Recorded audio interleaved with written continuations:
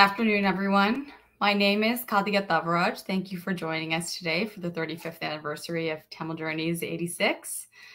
I am coming to you today from Toronto, the Dish with One Spoon territory, which is covered by Treaty 13 and the traditional territory of many nations, including the Mississaugas of the Credit, the Anishinaabe, the Chippewa, the Wendat, and the Haudenosaunee. On August 11th, 1986, 155 Tamils were found stranded on lifeboats off of the coast of Newfoundland. In an attempt to find a home where they could live free from persecution, they had spent nearly 2 weeks on a merchant vessel and then were stranded for over 3 days at sea with little to no food and water before being found and rescued by a local fishing crew.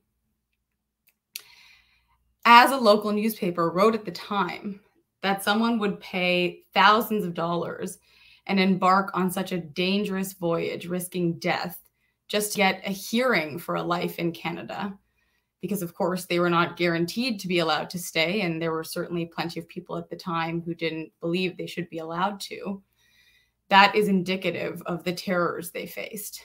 And today's 35th anniversary is a marker of the resilience of those people, the generosity and open-heartedness of their rescuers, and a reminder of the importance of the rights of refugees and how we cannot take these rights for granted.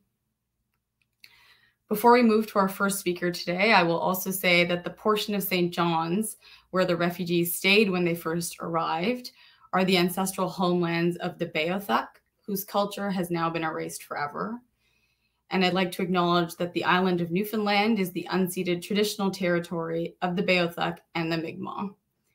Today and always, we must remember that reconciliation with our Indigenous communities on this land is crucial, and with the exception of these communities, that we are all settlers on this land. To start off marking and commemorating Tamil Journeys 86, I'd like to welcome Sinmay Sivakumar to sing the national anthem and Tamil Taibaltu. Sinmay is an accomplished singer and a supporter of many Tamil community initiatives.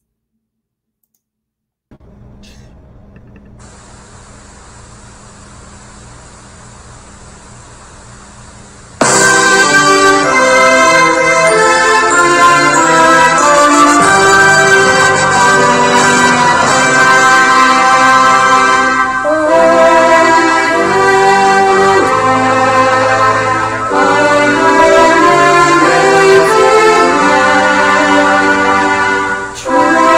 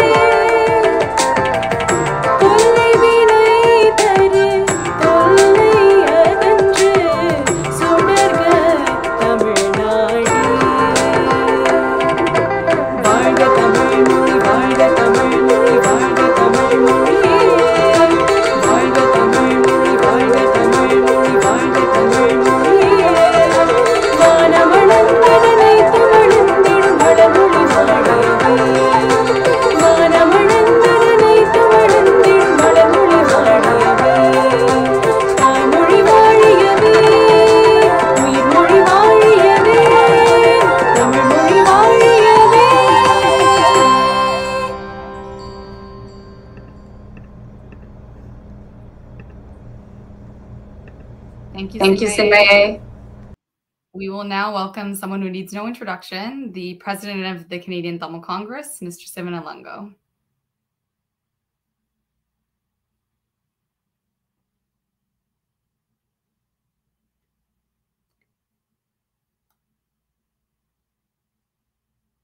Sorry, Mr. Alango, I think you're muted.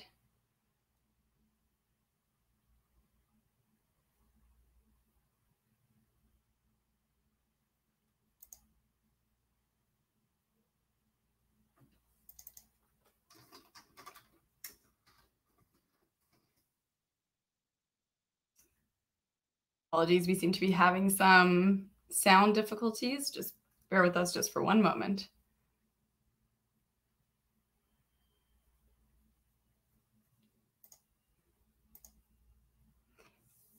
Perhaps we can move to the next item and then have Mr. Lungo come back after.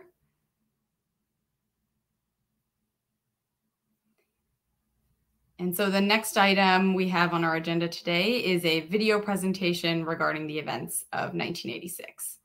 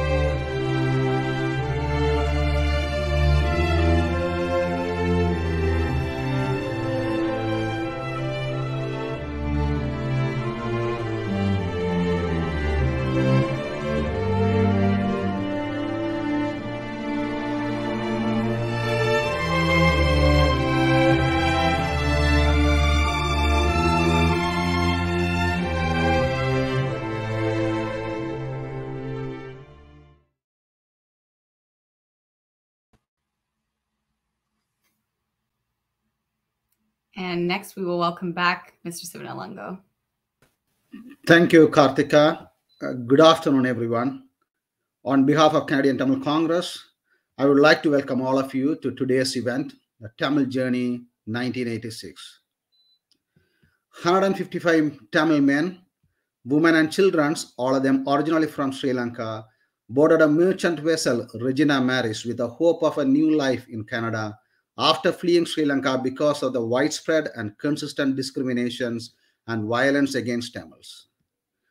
After being at sea for 6 weeks, they were placed in two 28-foot boats, lifeboats, by the vessel captain and asked to steer in a particular direction to reach Montreal. In reality, these men, women, and children were dropped off in a risky region of Atlantic near Newfoundland. They were adrift for 3 days, running out of food and water, and they all believed that they would die of either drowning or starvation. In the midst of their terror, they prayed and hoped someone would save them before the boat sank.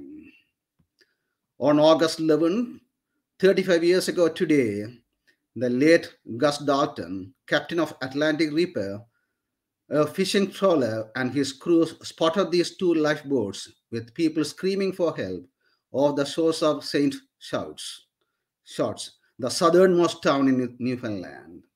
Gus Dalton immediately radioed the boats in the area with the support of his crew, Thomas Power, John McEnvoy, and Joe Mulroney went into action. To ensure adequate space, Gus and his crew dumped their cash worth of thousands of dollars and took in as many from the boats as they could and alerted the Canadian Coast Guard. They immediately shared all the food and water they had with the refugees, who were very grateful. After a difficult and dangerous journey across Atlantic, at the time when these men, women, and children had just about lost hope, Gus and his crew brought them safety. All of the Tamil refugees were treated with dignity and initially housed at Memorial University and taken care of by the kind people of Newfoundland before they were flown to Montreal and Toronto to join the Tamil Canadian community in those cities. The Prime Minister Brian Mulroney and his Minister of Immigration Jerry Weiner made a decision to welcome them, all 155, and grant them refugee status in Canada. As quoted by Jerry Weiner, people that arrive on our shores in boat must never be turned away. They have now settled well and continue to contribute in every way to the cultural, social, and economic fabric of Canada. If not for Gus Dalton and his crew and others who helped, it is possible that these 155 refugees may have perished at sea. Tamil Canadians are ever so thankful to Gus Dalton, his crew, people of Newfoundland, and the Government of Canada for their kindness. At that time, many Canadians also criticized the refugees, commenting that they were jumping the queue, bypassing the formal immigration system, and taking advantage of Canada refugees law, and wanted the government to send these refugees back to their country of origin, where they no doubt would have faced significant sanctions, including possibility of prison. However, Prime Minister Brian Mulroney and his government determined that the refugees were indeed genuine and decided to accommodate them in Canada. This decision was a milestone in the history of Tamil Canadian, and the community will always remember this act with deepest gratitude. Over the years, Tamil Canadians have expressed their gratitude to Captain Dalton for his selfless and heroic actions. He was first honored by CTC in 2011 at a small dinner in St. John's with his family and friends in attendance. Captain Dalton was also the recipient of CTC's Leaders for Change Award, presented in January 2012 at annual Thai Pongal dinner in Toronto. In August 2016, over 135 Tamil Canadians, including some who arrived on the boat in 1986, visited Newfoundland and hosted a last banquet to honor Captain Dalton and other fishermen involved in the rescue, as well as the Canadian Coast Guard thanked the community for their warm hospitality 30 years ago. CTC also obtained one of the lifeboats, which was displayed at Tamil Fest. When our current Prime Minister, Honorable Justin Trudeau, visited Tamil Fest, he had a chance to inspect the boat and meet some of the Canadians who undertook this risky voyage in search of a better life. In addition, CTC also displayed the boat in Kingston, Montreal, Ottawa as part of Canada 150 celebrations. We want to take this opportunity to thank Diana Express Limited for transporting the boat from Newfoundland to Toronto and keeping and preserving the boat for future displays in a museum. We want to thank Dalton family and all our speakers for joining us today and all the support you have provided. We also want to thank MP Gary Anandasangari for his leadership and support in Tamil Journey Initiative and all the work he has done, including being in touch with Gus Dalton family over the years. Finally, we thank Cyrus Singh for being part of today's event and also doing the documentary. Once again, on behalf of Canadian Tamil Congress, we thank all of you for joining us today. Thank you. Thank you, Mr. Alongo. We will now hear from a very special guest, someone who was among the 155 on the boats that day, or who arrived that day, and is living now in Toronto and running a highly successful business, Mr. Siva Mehanathan. Thank you, everyone. Thank you to Gus Dalton and other fishermen who saved the lifeboats, because without you, I would not be here today. Thank you to the Canadian government who accepted me and 154 people in his country. The whole experience was scary, and I did not think we would make it, but with the God's grace, Gus and other fishermen come to save us. Also, thank you to the Gary Anandasangari, because without your effort, the story of 155 people stranded would have gone unheard. I was blessed with a second chance at life by Gus, the fisherman who helped him and the government of Canada, and I am truly grateful. உண்மையிலேயே கஸ் Dalton இல்லை என்றால் நாங்கள் 155 பேரும் கடலிலேயே மூழ்கி இருப்போம். அவரை நான் ஒரு கோட் ஃபாதராகத்தான் பார்க்கிறேன். அவருடைய இறுதி சடங்கு கூட நான் சென்று நியூஃபிலாந்து எனது கண்ணீர் மல்க எனது நன்றி உரையை ஆற்றியிருந்தேன். இத்தருணம் அவருக்கும் அவருடைய குடும்பத்தினருக்கும் எனது நன்றியையும் ஆழ்ந்த அனுதாபங்களையும் தெரிவித்துக் கொள்கிறேன். நன்றி, வணக்கம்.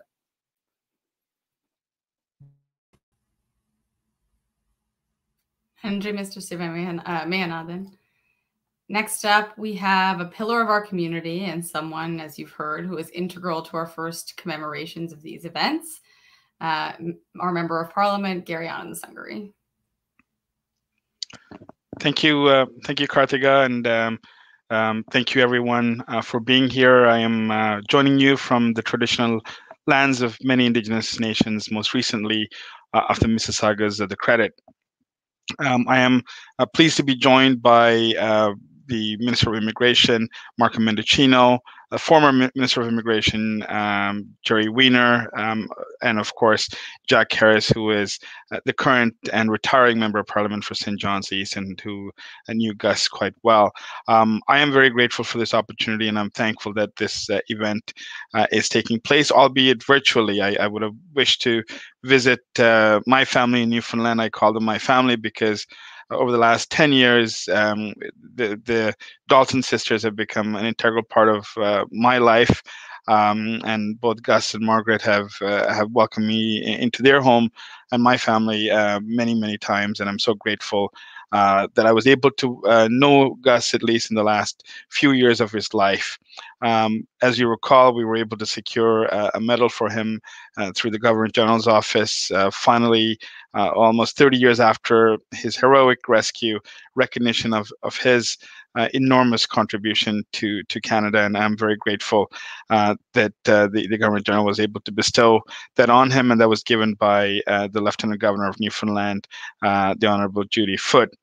The families of the individuals and families like Sivana who came on the boat have been my inspiration.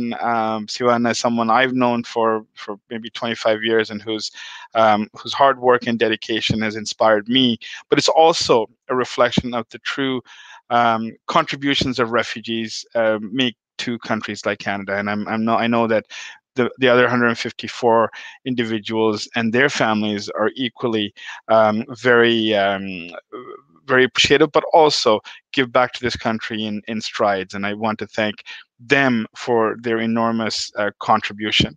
At that time, the Tamil community was very small, and I know Arlay Uncle and others who were instrumental in supporting those who came were leaders and continue to be leaders and guides for us of the great achievements that they did in the past, including securing the Special Measures Program in 1983, post anti-Tamil program that enabled Tamils to settle in Canada with the first 1,800 that came through that program. The families were supported by a very generous community in Toronto, but most importantly, Canadians across Canada. The commemoration is so important today, and I know, look forward to Cyrus's presentation of In the Wake of Time, but this collaboration with CTC is also important because we do need to mark this history. The reason why this is important to me is I was 13 years old when 14 years old when the boat came in 1986. This impacted me enormously as I went back to school. There was bullying. There was a great deal of anti-Tamil sentiments across Canada, but particularly in the Greater Toronto area because of the way the media depict this journey. But it's also something that stuck with me throughout my time, because it was also about refugees. It was about the story of refugees, in this particular case, Tamils, and this particular case where Canada did well. We did the right thing, but we know that that has not always been in our past. So if we look at what happened with the Kamagata Maru, and then of course the shameful SSN Louis that was returned to Europe, where Jews were killed en masse, it was a reminder that there is the best in us came out in 1986, but it also is a challenge for all of us who believe in the rights of refugees. And I for one, as someone who came here as a refugee, have to reiterate the one of my reasons for getting into politics is the protection of refugees, is a need for Canada to always be an open society in which people can come and seek asylum. Canada is a very complicated country. Settlement itself is complicated, especially in light of the ongoing colonial experiences of Indigenous people here. But at the same time, Canada is a country that in many ways, recent history has allowed many refugees to come here, but has not always been consistent. So this is a day for us to also recommit to ensuring that refugees are protected, refugees are welcome, refugees will always be welcome at our shores, and we did not see the same type of treatment, as you know, by the government of the day in 2009 or 2010, when the Ocean Lady and the MV Sunsea arrived. But we will continue to persevere and to ensure that refugees are welcome to Canada. On a closing note, I know we talk a lot about Gus and his family, but there's many other survivors who now continue to hold Gus's mantle. I know Ram Dalton, who is Gus's nephew and who was on Gus's brother's boat when in 1986, was a young lad at that time, and he will be speaking later on. I do have to say that it's his responsibility and those who are still remaining to make sure that this story goes out. The story that is a great story of Newfoundland, a great story of Canada, a great story for Tamil Canadians. And I look forward to celebrating this in person with all of you, particularly the Dalton family in Admiral's Beach, where I know we've spent many times laughing and crying and celebrating this fabulous Canadian story. And I look forward to seeing you in person. Thank you, Karthika, for this opportunity, and thank you all for joining us today.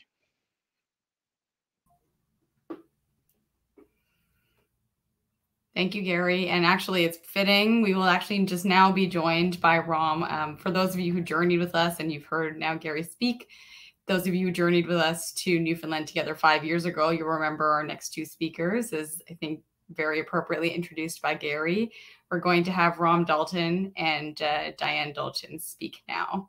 So I'll bring Ram first up onto the screen, please. Hello, folks. Name is Ram Dalton. 35 years ago today was a proud day for us. Started off like any other day. Fishing, just a bedlammer. Out trying to catch a few flounder, making a fine living at the time, but we didn't need a lot to live in those places. Then all of a sudden, we get the call from my uncle. Bunch of people in 2 lifeboats. We're probably a mile away from them. Weren't expecting to see what we see. It was something like a dream. But when we got to the boat, there was mostly 2 lifeboats full of people, one tied to the other. And we didn't know what to think. So at the time, then the Coast Guard was contacted. And we had to wait. We couldn't take them board until we got permission from the Coast Guard, which came pretty fast. So we took them aboard our boats, and when we did, all you people that were so hungry, you know, we didn't know how long you were in the boat, but, you know, we started, you know, do you want some water? So we didn't have no running water. We had gallons of water, 5-gallon buckets. So we started pouring them out in cups. So cups weren't good enough. Fellas used to take the 5-gallon jar and just tip it under their head. It's a good waste because everyone wanted it dropped. So we had to gradually share out the water. We had to hide a few oranges from my father because he's diabetic to keep him going for the day. But we started opening up beans and putting them in one pot, and we had putting soup, putting in another. But that didn't work. They just grabbed it with their hands, one after the other, carving be put in the boiler. Everybody was starved to death. You know. So those are some of the things. So then you put that in perspective of why the people were there. They were there because they wanted a better life here in Canada, and there's no place better to be, except Canada. I was wishing some of you had to stay in Newfoundland because this is the best place to be. It was a very proud day from my uncle, who was the first to rescue him, because if he didn't, probably we would have never seen him. And the outcome would have been a lot different if the wind had to come up. A lot of people washed in on the shores of St. Mary's Bay and St. Chats. But going forward, I think it was very, looking ahead or looking back, it was a great thing that we done. At the time, we didn't think it was much to do. When we look at what happened going forward, and all the people that settled in Canada and became, I suppose you would say, good citizens of Canada, tax-paying citizens, contributing to our community, I believe it makes Canada better because there's more population we need. What I'm hearing from the few people when in 2016 had a little celebration, that most of them are probably hoping to say all, but there's never all in anything. That most people got good jobs up in Toronto and Montreal or wherever they're to, and are doing well now. So hopefully they'll continue. And what I'm hearing that there are children now. 35 years ago, I was 27, now I'm 62, but I'm sure the children that came over are having children and their grandchildren. The Tamil community is growing and prospering in Canada. So I hope that going forward, it's a proud day for me today at 35 years. Each year we think of it, come up on my Facebook again all this week that memories comes up. So, you know, it's always in everyone's mind and shared and people comments. So all that does good for the Tamil community and all immigrants who come to Canada. You see, we grew up in a little community with hardly any people, just one religion, Catholics. No dark-skinned people. We only read about those in a book, even up to that point in time. So now it was great to see that that everything is working out well for everyone in Canada. And I suppose I don't know what else we can say. And I wish everyone luck in all they do going forward. I got more time. Okay. Best luck. Thank you.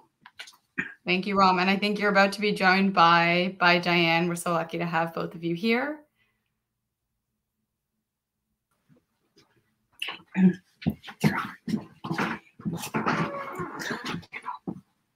Hi, Diane. She can hear you. No, the screen. Oh, yeah. Hi, Diane. Thank you for joining us here today. Hi, how are you? I'm good. How are you? Just one moment, please. No problem. I'm sure many of our viewers know we lost Gus a few years ago in 2018, but we were so lucky to have, as a community, developed such a strong bond with Ram and Diane and Bernadette and everyone else as well. So we're really very grateful that they're all here to join us today. Diane, you can go ahead. It is such a pleasure to be here with you today. If my father's voice could be heard, he would say, I did what any person would have done in the same situation. Unfortunately, that is not always true, as we all know. And that is why we continue to celebrate this event, because it brings awareness and opens minds and hearts to those in need, like the people he rescued.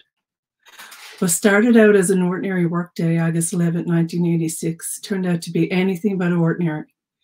When my father saw those two 35-foot lifeboats filled with 155 people, I'm sure he was initially shocked. But he quickly acted from his heart and mind to do what he knew he had to do in this dangerous situation. He told me that he had to simultaneously back up his boat to position it between the two lifeboats while instructing his crew to set up a boat barrier on deck so the people wouldn't panic and try to jump on board and possibly sink his boat.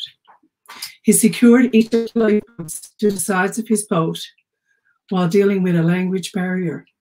He also had to radio Marine Atlantic to get permission to take the people on board, as well as radio neighboring boats to help board the others, because my dad took on his boat the children, women, and the sick. He also knew that the weather sea situation could change quickly, as they were in the area of the Atlantic Ocean, locally known as the Graveyard of the Atlantic. After this experience, my dad often talked about the little girl who was on the boat that day. He had made porridge for her, and she was staring up at him, afraid to eat. So he took a spoon and ate some, and then she started to eat. He would fill up with tears telling us about this, He often wondered what had happened to her. I heard that she was now a doctor living in the US. You could see how this little girl could have easily been that little boy who drowned and washed up on the beach in Turkey. No one will forget that picture. This is why it is important for us to carry on this conversation.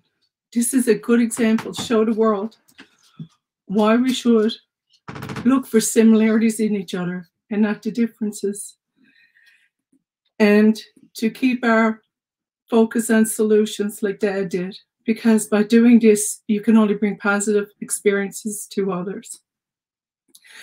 Thank you, Gary and the CTC, for honoring my dad over the past 10 years. But his real reward was knowing that that little girl was able to grow up in a free world where she could make her own choices, and that Siva and Bhaskaran and all the others could build their lives, get married, have the beautiful children they did, and live happy lives. Thank you so very much from all my family. God bless. Thank you, Diane. That's a beautiful sentiment and a very appropriate and touching point to take from today's program and Gus's life. We're going to bring up next a friend of Gus's who knew Gus well and was Gus's lawyer on behalf of the Fishermen Union at a certain point in time, and Member of Parliament for St. John's East, MP Jack Harris. Thank you, Kartiga, and I want to thank the Canadian Tamil Congress for inviting me to be part of this event today. It is extremely important and very memorable in Newfoundland's history too, because I remember that day, and the Tamils who were rescued were known in the media as the boat people, and because it took a little while, of course, to figure out who they were and where they had come from. And we've heard how dangerous the situation was, that they were basically trafficked, human traffickers had organized this trip, and they left them stranded at sea in a very dangerous place, nowhere near the Montreal they were supposedly heading for, and in danger of losing their lives, as so many refugees have done since and before then. And so obviously the actions that were taken when they were seen by Gus Dalton and his crew were clearly resulted in saving their lives and giving them a life in Canada, which was done by the Canadian people. And I think we'll hear from Jerry Weiner and the Canadian government. I know the government of the day, the Mulroney government, were resisting arguments being made by some people that these refugees were jumping the queue and all of that sort of comment that was being made. But I want to speak a little bit about Gus Dalton. He was a man who I already knew because he was, as an inshore fisherman, was also a leader within the Fishermen's Union, and I represented them as a lawyer at the time in the 80s. Before I was in Parliament the following year, the following July, I was elected to Parliament in July of 1987. But before that, I was not. But I did know Gus Dalton, and he was what they call around here a lovely man. I think Diane would know exactly what I mean. Partly because obviously the same the same words and feelings that she expressed today about him and about the work that was done there were embodied in him as well. As he said, he was a humble man too. He said he only did what anyone would do, but he's right. Not anyone would do that, but he represented that the best of humanity, and his own instinct was to clearly do what had to be done to save, if he could, the people who he was confronted with. An impossible situation, as was pointed out in some of the concerns, and how they had to make sure that the danger was abated at the same time, calling on someone to rescue him. But Gus Dalton was a very well-respected man amongst his peers as fishermen and in the Fishermen's Union as well, of course, because he was part of the executive representing inshore fishermen as well. I knew him quite well, met him on many occasions, and I'm very proud to have known him because I think he did represent all of the good of humanity and an example of, in our province, of welcoming. And we did welcome people then in the Tamil situation that we're talking about, and all of the you who are see him as a hero, and also the others who helped as well, the crew and the people who helped when he was on shore. I represent St. John's East, which is where Memorial University is, which was mentioned by your president. And the welcoming that was given by people in assisting as they needed to had nothing with them, no food, no clothing, very few belongings. And this was an important piece of work that Newfoundlanders have been known for in the past, being a seafaring nation and used to that. We also experienced that in 9/11 when the aircraft that were coming across the Atlantic landed here, and we now have a program or a Broadway musical made of some of the welcoming that was done then. So we're very proud of our own kind-heartedness, but the generosity of Canadians throughout this whole issue, as Gary and Sangari pointed out, this has not been the long history of Canada, and this event in 1986, bringing the welcoming the refugees in this particular situation was a break from the past.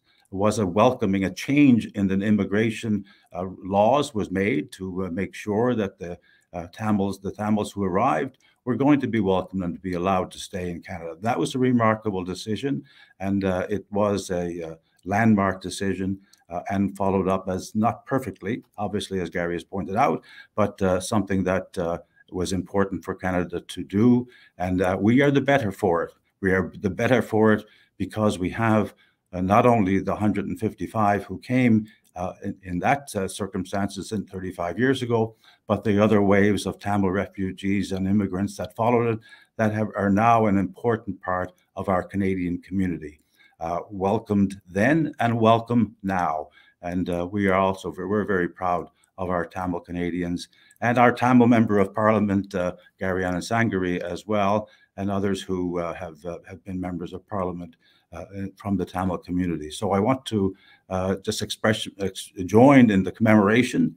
It's a very important event, and it's a very important community in our country that we hope will continue to prosper, and the generations to come are welcome as well. And of the friendships that have been developed between Newfoundlanders and the Tamils who are in Canada is an important thing that will continue. And I think the work of the filmmaker that's making a documentary today with the descendants of the rescuers and the people of Newfoundland, the communities that helped, and the children and grandchildren, perhaps, of the Tamils who came in 1986, are also most welcome to continue to build on the friendships that were started back in 1986. So thank you very much for having me, and I hope that you all enjoy the commemoration and participation in the film that's being made. Thank you, Jack. And we wish you all the best in your retirement as well. Next up, we have, at the time of these events, our immigration minister, the Honorable Jerry Weiner.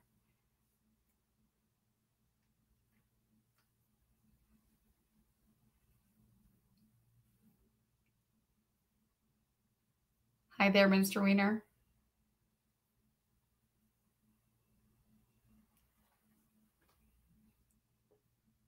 Our apologies, we can't hear you. I know we've been having some tech difficulties with you this morning.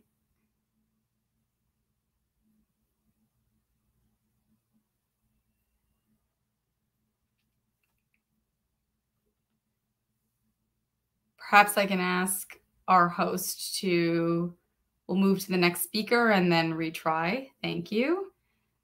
So next up, we have Mr. Aral Aralaya, a very important community leader in Toronto, and who was in St. John's at the time, or went to St. John's at the time of the arrival of the boat to assist with the arrival of the refugees. Mr. Aralaya.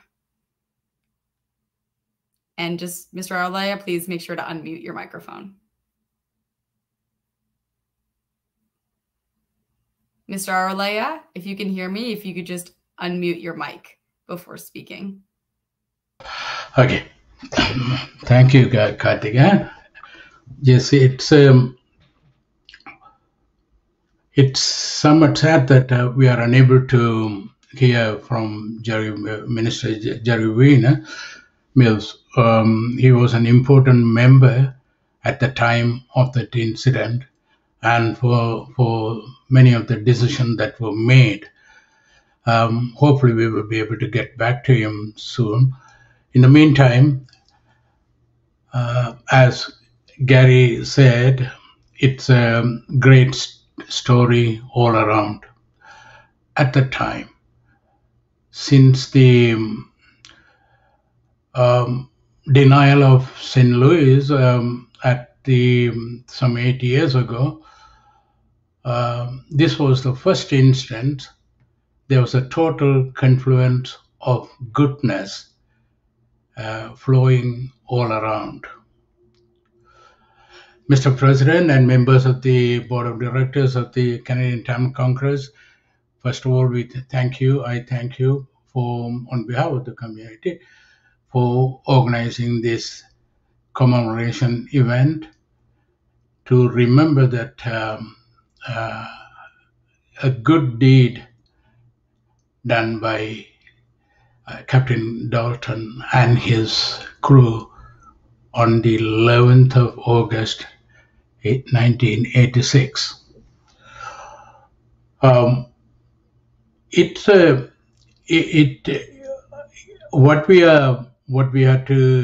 There was so much to talk about. There's only for 3-4 minutes, I suppose. It is how all the people have reacted to that incident starting with, of course, Captain Dalton seeing a very hazy image after seeing a blip in his radar, and deciding to throw all their valuable catches and to radio the other people also to come around the two boats and to give life to these people.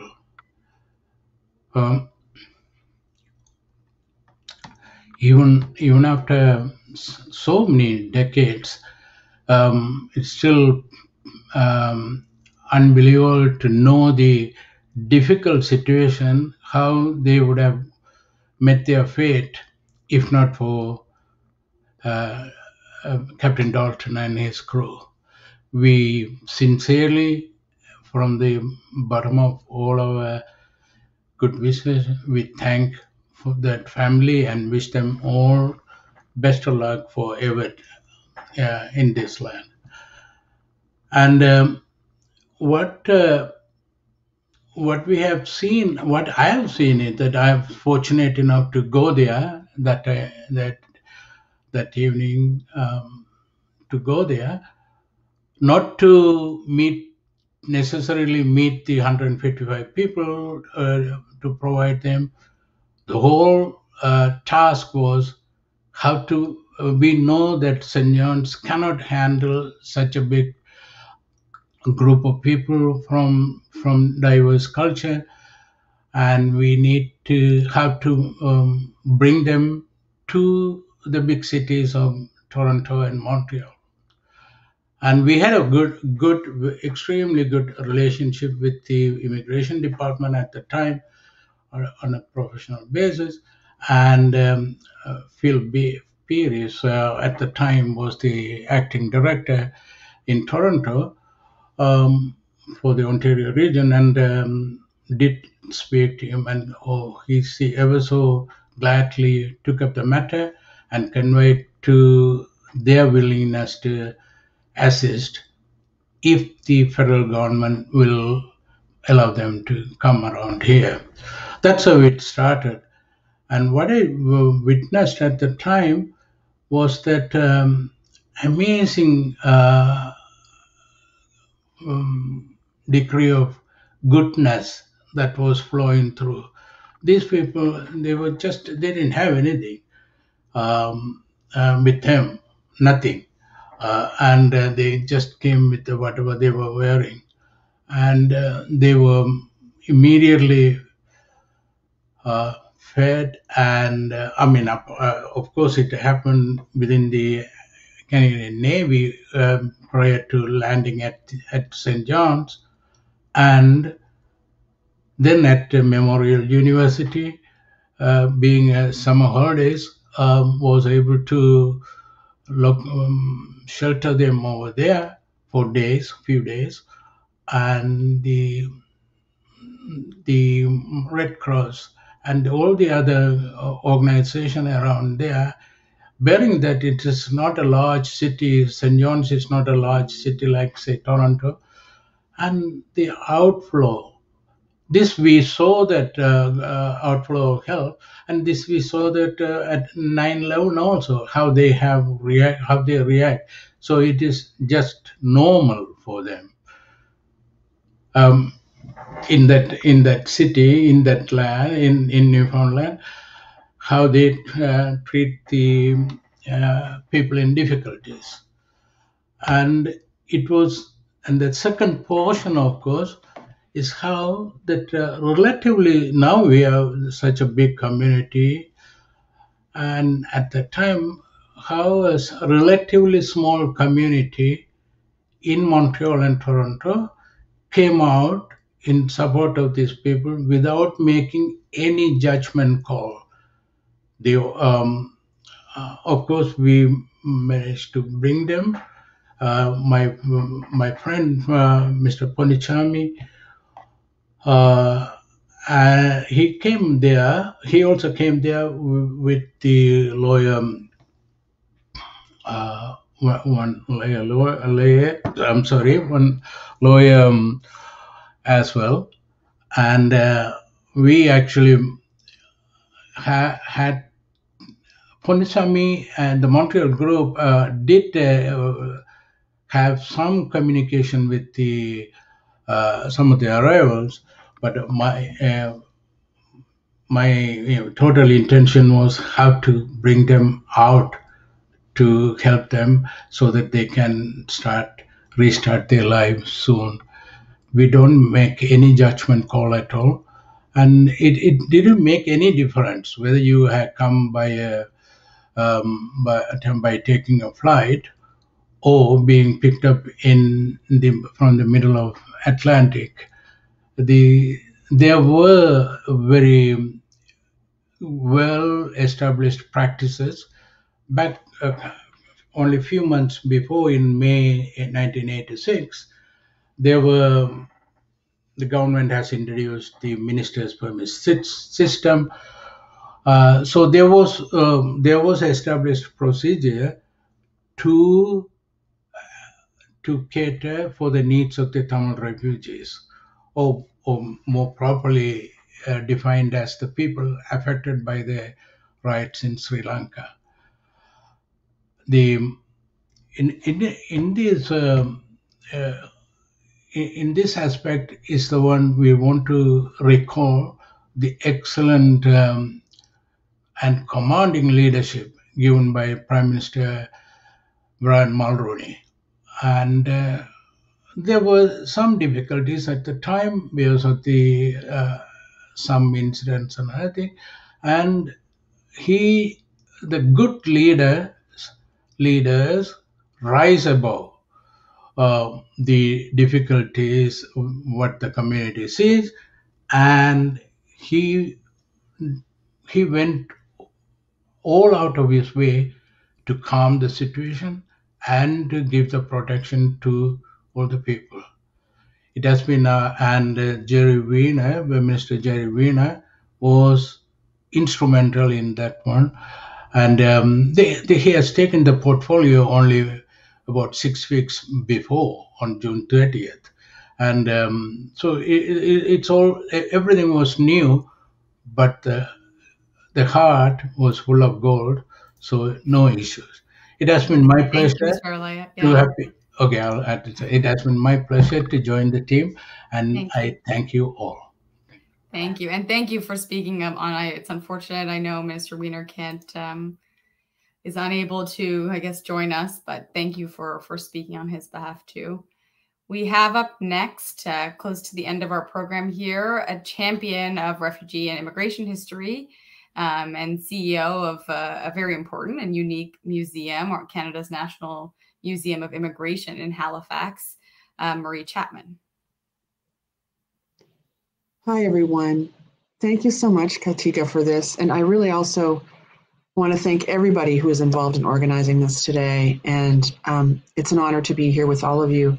I'm actually here in Halifax, which is Kjipuktuk in Mi'kmaq. So it's a great honor to be in this beautiful part of the world, sharing a piece of the Atlantic Ocean with those of you who are right now in Newfoundland.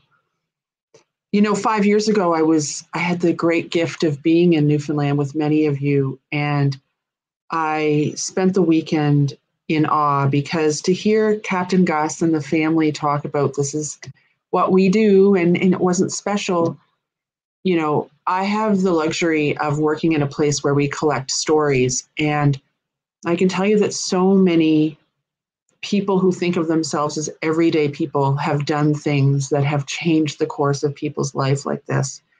And, you know, to hear you, Diana, talk about looking for similarities and not differences is just at the core of the humanity of all of us. And I think that it's days like today when we reflect back on those moments and the moments that people make these decisions, and then the impact they have in the longer term, is remarkable. And it's days like today and stories like this that we at the museum save and collect, because they are touch points for people in the future when they hear about these things, and then they might be in a situation like this to think of that guideline, to think of Captain Gus, and to think about these moments and what they can then do.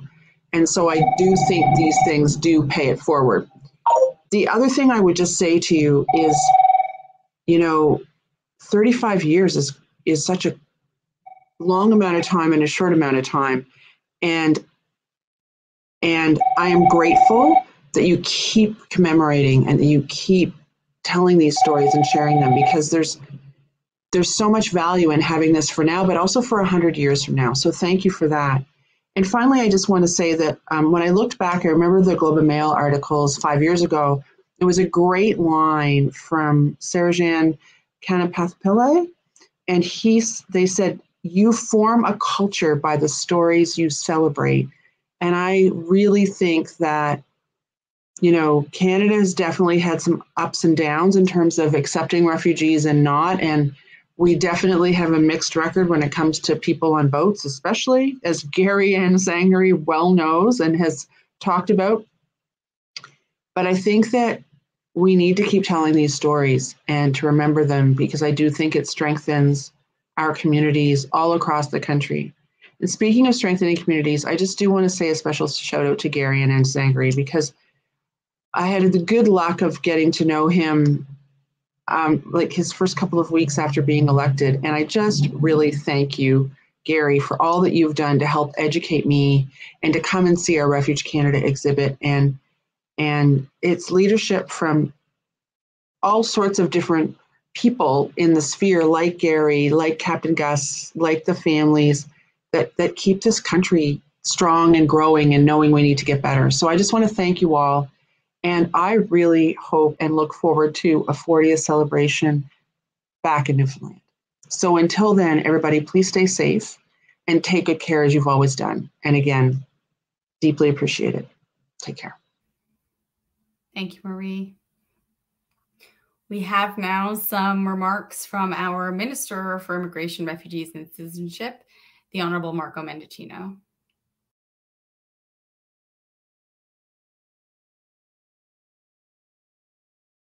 Today marks the 35th anniversary of the arrival of 155 Tamil refugees on the coast of St. Shots, Newfoundland. Set adrift on the open sea for days, crammed in 2 small lifeboats with no food, no water, and virtually no hope of ever being seen alive again, the refugees were rescued and welcomed with open arms by Canada. Today, hundreds of Canadians from multiple generations and all walks of life trace their roots back to this very journey. The arrival of the refugees on the decrepit lifeboats became an example of how everyday Canadians stepped up to give safety, security, and ultimately a new life and new hope to those seeking refuge from persecution. On August 11th, 1986, Captain Gus Dalton and his team of fishermen from St. Shots stepped up selflessly to rescue those on the lifeboats and became unlikely heroes in doing so. We are forever grateful to them and their families for their bravery and compassion. Today, Canadians continue to give new hope and a new chance at life to refugees from around the world as we continue to welcome them into our homes, our lives, and our communities. Whether it is Tamils who arrived on these boats 35 years ago, Syrians fleeing war, or even more recently, Afghans fleeing conflict, Canadians have time and time again done what is right at the right time. The arrival of the lifeboats on the coast of Newfoundland has become a part of Canadian history and who we are as Canadians. Canada will continue to remain a beacon of hope for those fleeing persecution and human rights violations from around the world, just as we were 35 years ago. Thank you to the Canadian Tamil Congress for making this milestone and celebrating this important part of our collective history.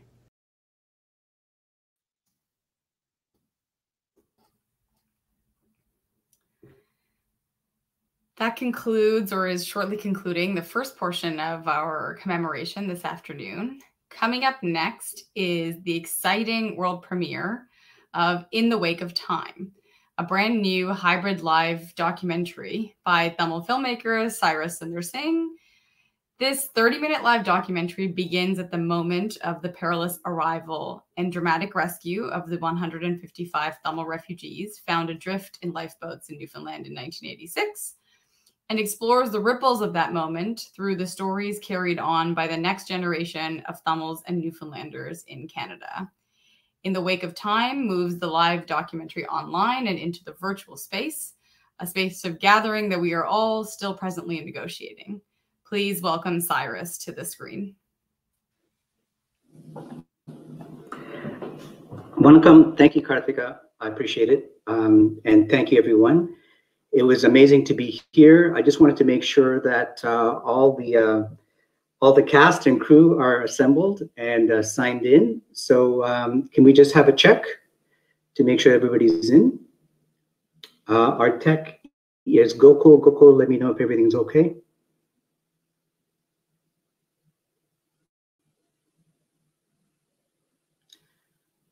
And just want to make sure that everybody's in. Great. Saskia's here, Gokul's here. Okay, great. Is Ashwini here as well? Perfect. Okay, so without further ado, welcome everyone to the Wake of Time. In the Wake of Time, I now turn it over to the prologue with the Katya Kari gals. Vanakkam, everyone. Thank you for joining us. Through the magic of technology, we are broadcasting live to anyone privileged enough to have access to the internet. From Admiral's Beach, Conception Bay South, and St. Shots in Newfoundland to Brampton, Toronto, and Niagara-on-the-Lake in Ontario, this afternoon we will experience something special, innovative, live, and genre-bending created by director Cyrus Sundar Singh. We are all part of a virtual live documentary performed right here with subjects, narrators, musicians, smartphones, laptops, and the internet. The telling of this story also includes the audience. That's all of you. Therefore, you are welcome to comment about the story as it unfolds in real time. Please make use of the chat or comment function. The Katya Kari gals, that's me, and me, will curate your comments and offer it to the telling as it unfolds. So remember, you have a voice. There will be a few technical glitches and frozen screens, but remember that we are all part of this from the inside out. We invite you to sit back and get ready. Any questions? Leave them in the chat on YouTube or Facebook. Do you want to check YouTube? I'll check Facebook. Wonderful. So we can see your comments coming in live, and please keep them coming. We will see you soon.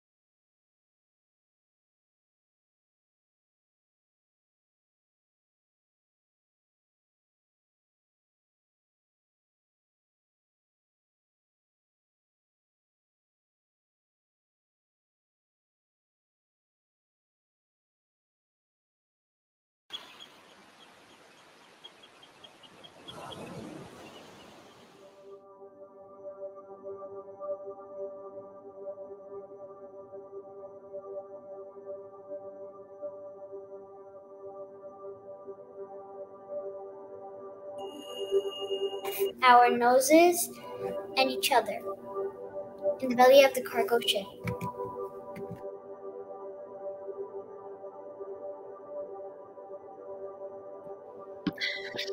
A village born of need and circumstance, neither earth nor roots where we used to stand. Floating to the lure of the promised land, Montreal, in 3 to 4 days in the belly of the cargo ship.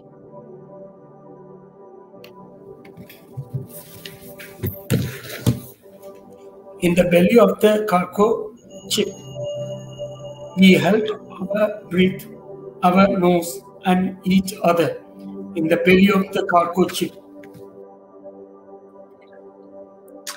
The promise we'd reach Canada in 3 or 4 days. For 12 we sat in fear, huddled together, all strangers. On the 12th day, or the 13th or 14th, we lost count. We were set adrift in 2 lifeboats on the open sea, strangers united in hope, 155 or 153.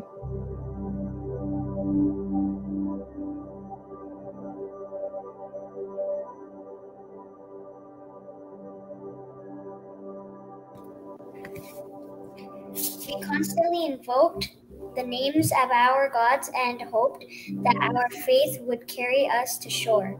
No land, no help, no hope, in the belly of the cargo ship.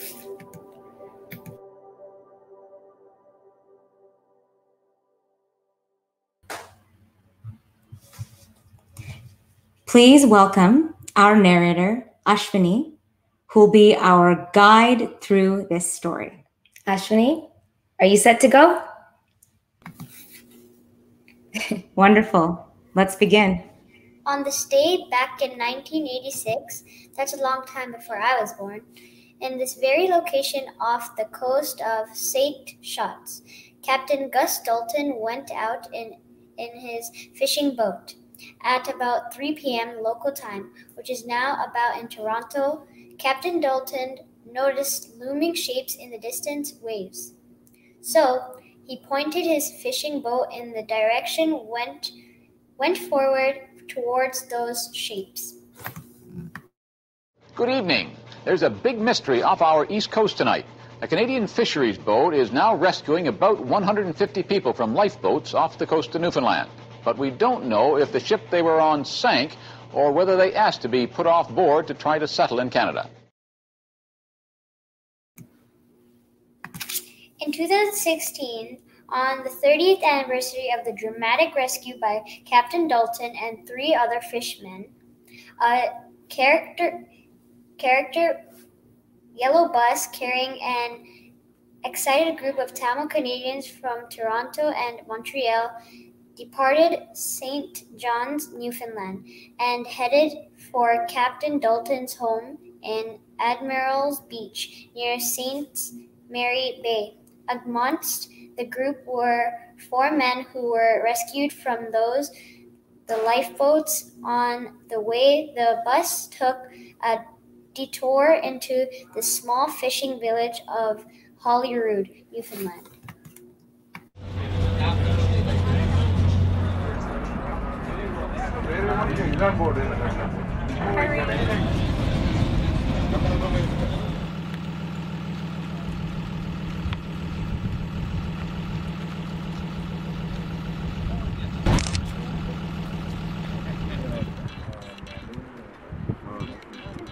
One, two.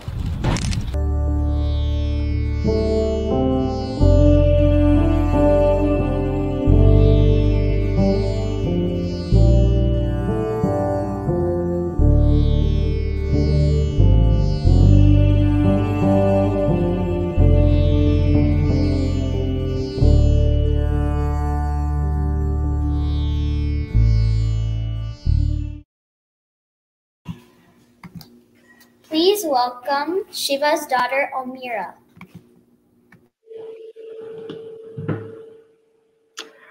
Hello, Omira. Hi, Cyrus. Thank you for joining us today.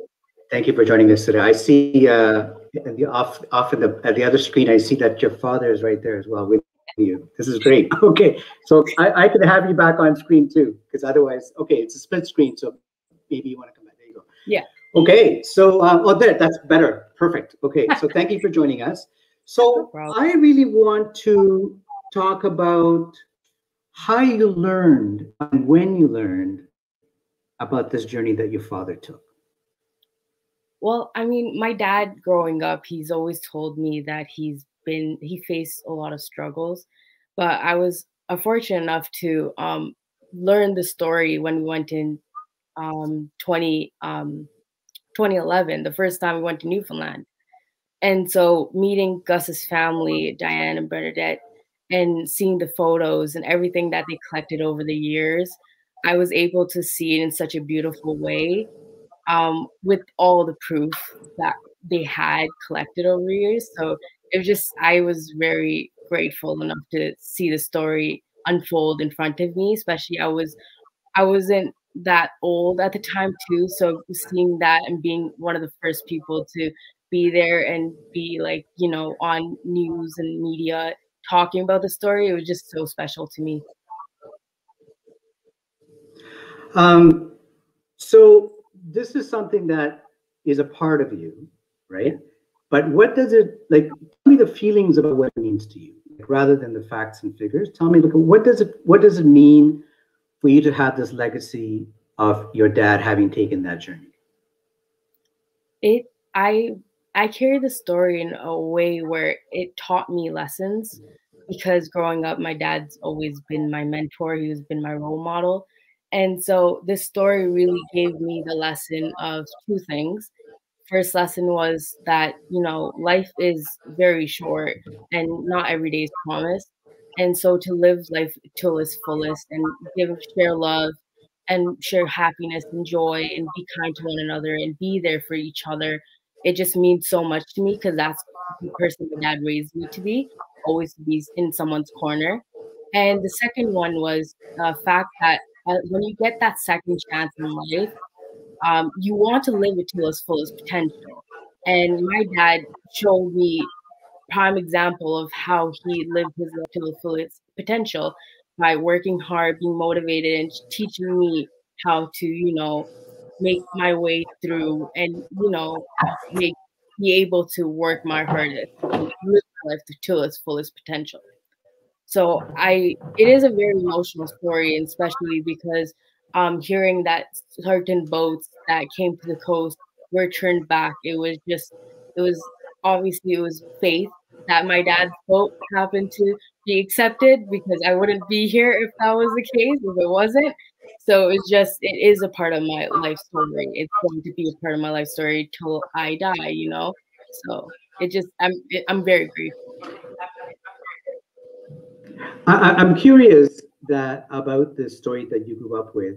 How do you relate that to your friends, either in the schoolyard or, you know, when you were younger, or like, how does this translate? Do you keep that? Is this something that you share with your friends, or is this something that you only kind of share with in some instances?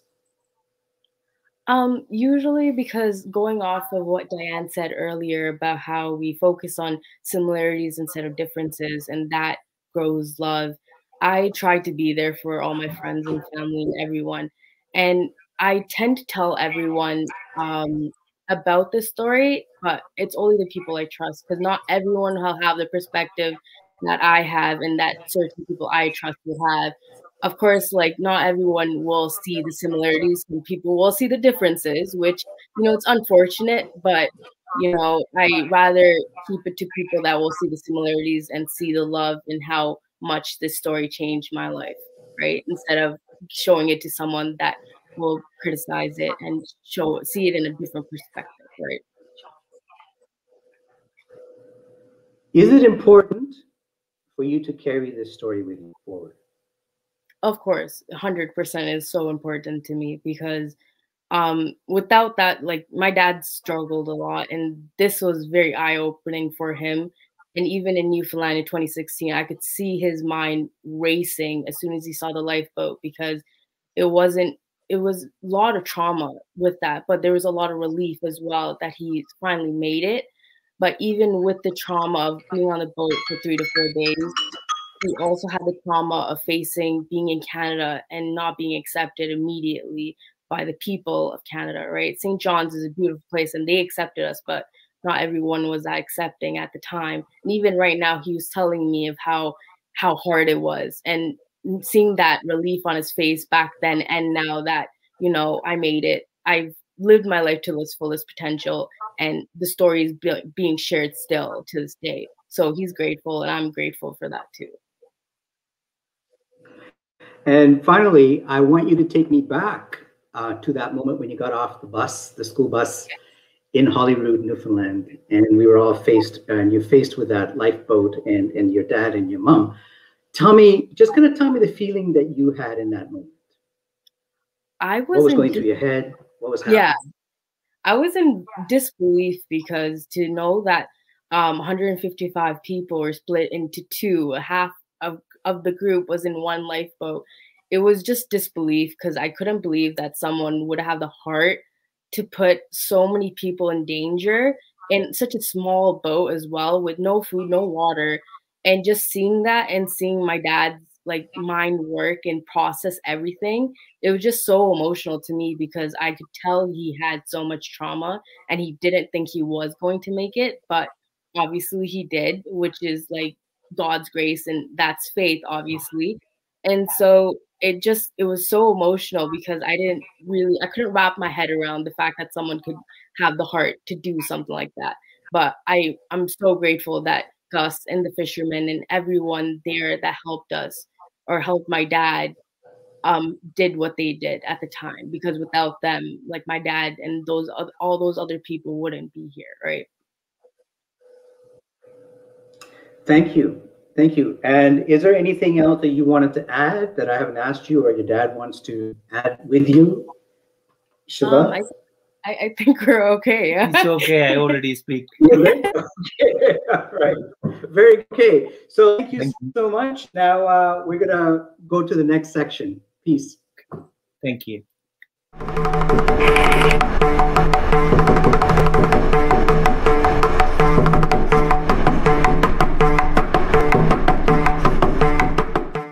Good evening. In Newfoundland and Labrador tonight.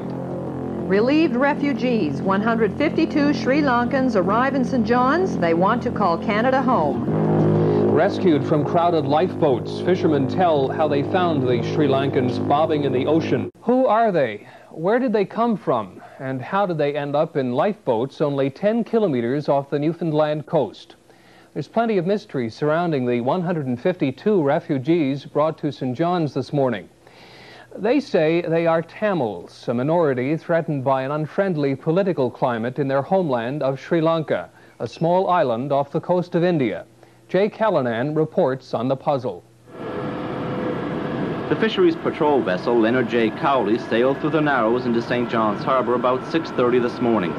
It was a foggy welcome to Newfoundland for 152 Sri Lankan refugees on board it. Local police, immigration, and medical people were at the ready once the vessel was moored.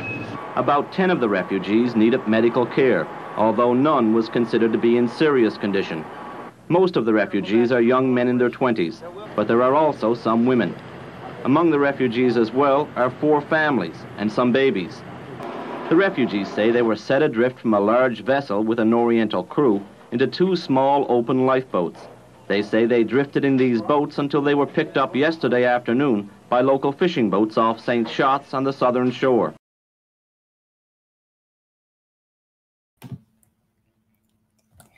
It's the Katya Karagals here, and we have a comment from YouTube. So great to hear from the next generation. We agree, and we want to hear more.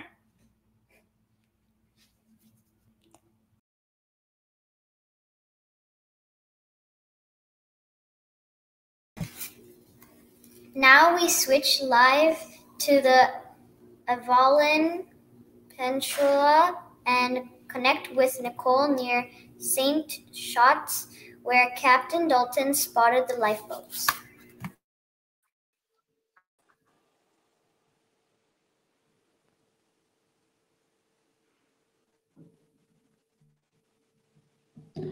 Hello, Nicole. Hi, Cyrus. Okay, where are we? We are right outside Gus Dalton's home, and this is the Avalon Peninsula. Wow. Okay. And do I see some land on the other side? Is that the other side of the bay, Yeah. or what are we looking at? So right there is Little And are those Colonel islands that we see? Yeah, so Okay, that's those are small Colonel island Islands. there. Okay. That's Little Colonel Island. And then I'm just going to take you Okay. up and over this bank and straight through there, right from their own house, that island right there, that is Greater Yes. Colonel Island. Wow.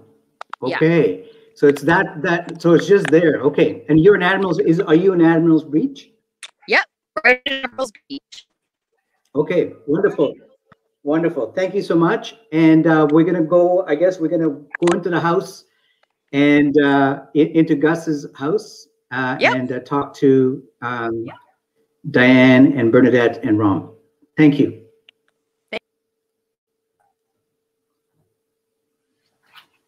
Hi, Cyrus. Yes. Hello, Hey there. how are you? Hello, Diane. Hello, Bernadette.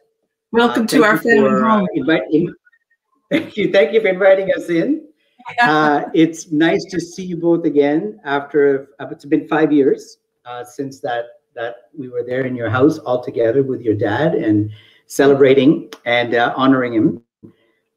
So I'm really interested because I was just, because Nicole just showed us that there are these two islands just on the other, in the bay. Can you tell me a little bit about Colonel Island? Because there's a little story that's connected to your dad. So let's talk about what Colonel Island is. Colonel Island is an island that my dad's family immigrated to in the 1800s. It's an island within St. Mary's Bay. So my dad actually grew up on a little island, and the only mode of transportation was by boat. So in 1949, when Newfoundland became part of Canada, the government at the time wanted all these little islands to move, and the people to move to the mainland. So they had no other choice. They were given a couple of $100 each and told they had to move to the mainland. So most of the people settled here in Admiral's Beach. And my dad, as a young man, had to, with the little money the government gave him, I think $500, had to build a house. And he did that while he fished. He had, it's so funny because, I don't know if people realize before 1949, we were a colony of Britain, of England, and very poor people.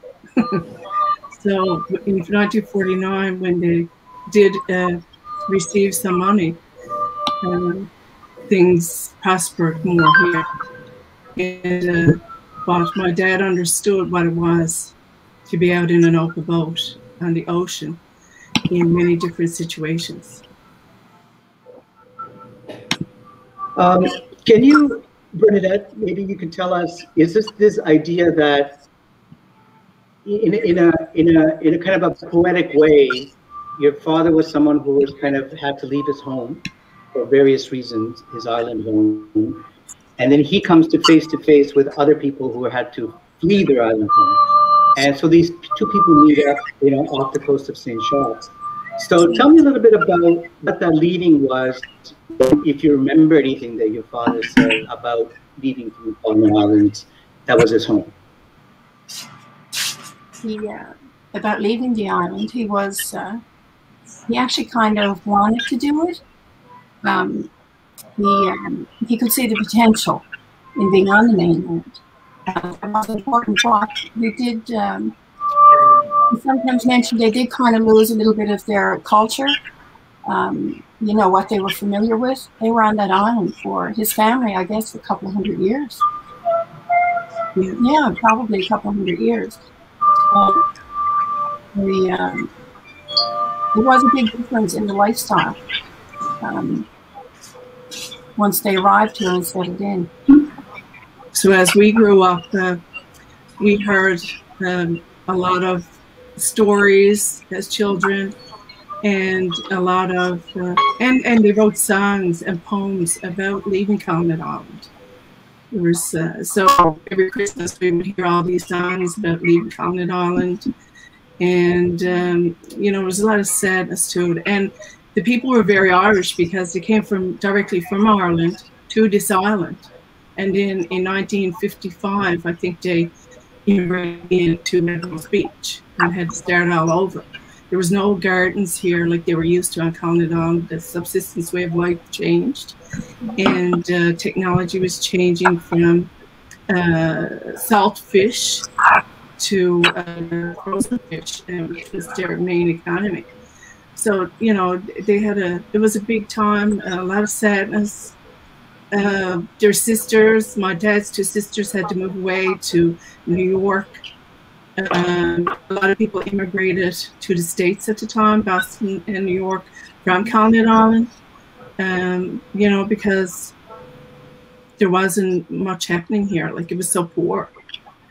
And so we heard all those stories. And so we heard a lot of the stories through their songs, through their poems, and through the gatherings and communication in general, and through the food. It was very important. There's always the food. It was captured in what they ate as well. A lot of saltfish and potatoes. Exactly. So in a way, your father's family and your family also came here in boats. We all, you know, a lot of people have arrived in boats to Canada. They sure did. Yeah. Thank you so much. Thank you for sharing that with us, and thank you for being here, and it's great to be here to kind of commemorate this moment. Having Osiris, good to see your father made happen. So thank you. I just want to make a comment. Nicole, yes, go ahead. I just want to make this comment because things have really come full circle because as an aging population here in Newfoundland with a declining population, we are actually now able to immigrate here, and now they are rescuing us. So I just want to leave you with that. Good point. That's beautiful. That's beautiful. Thank you for that sentiment. Thank you. Now we're going to go outside. Nicole is still there. And I think this is, Nicole, are you there? Can you hear me? Nicole? Yeah, Great. I'm still here. Okay. So what time is it there now, approximately? It's a little past 3 p.m. Newfoundland time. It's about 3:30. Okay. Okay. So this is around the time that 35 years ago, that when Gus was out, he actually located and found those people in those lifeboats. So we're actually time specific at this point. So if you can just kind of hold that, I think we have a song coming up. So I'm going to invite Saskia in. And I'm going to just turn off my camera for a second.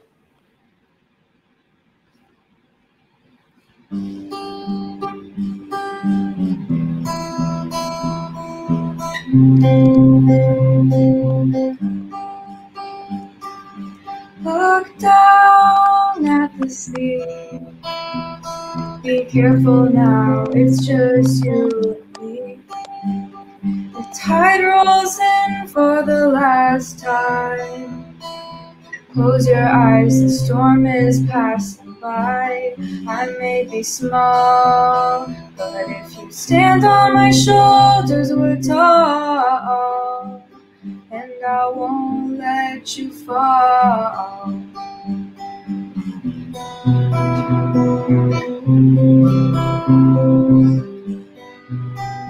Look behind you, the world's in flames, hiding from ourselves inside this bloody game. Look ahead, the war is raging on, but we need to figure out where we come from.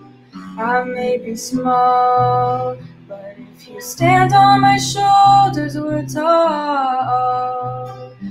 and I won't let you fall.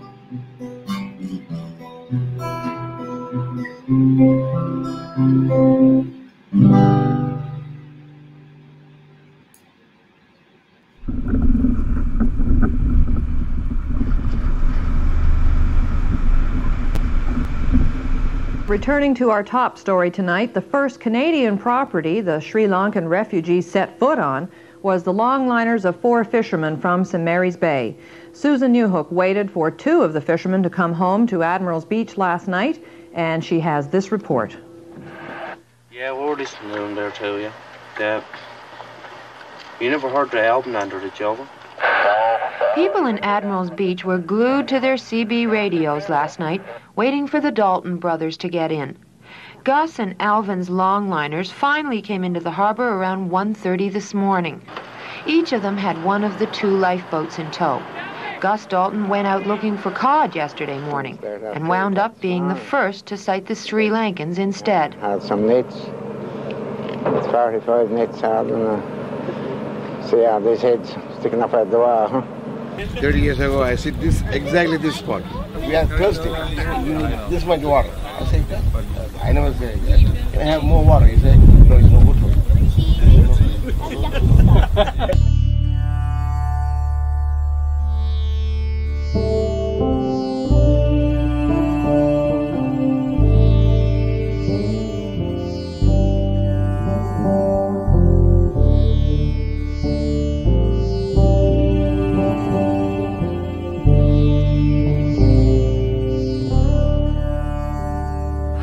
Look, you have some friends who have showed up.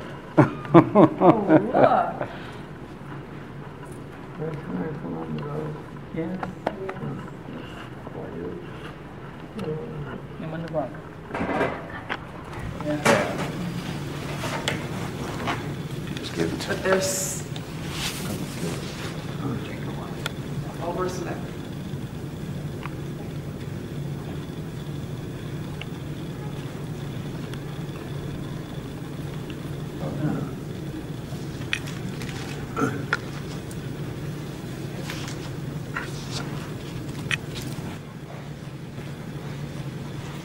Returning the favor. You gave them water 30 years ago.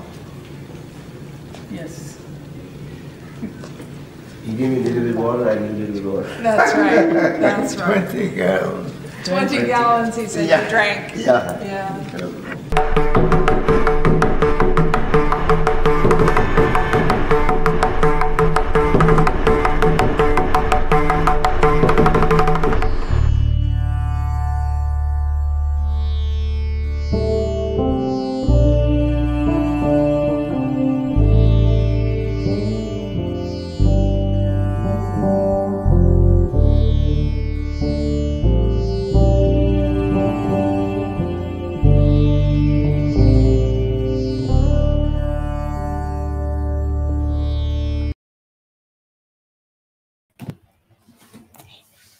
Hello again, it's the Katia Karagels chiming back in. Our earlier comment, I forgot to mention, was from YouTube and it was from Vidya Magendran. We have 2 more comments to share with everyone. First, from Facebook, we have Heather Barrett. Her comment goes, "Hello from the CBC newsroom in St. John's. It's fascinating to see this living documentary unfold and feel the connection between the Newfoundlanders and the Tamil Canadians in Toronto. We all share this one fragile world." We have another comment coming in from Kotu Fest on YouTube. Thank you for sharing this and all the other stories to keep alive the resiliency that is the lifeblood of the community. Please keep the comments coming.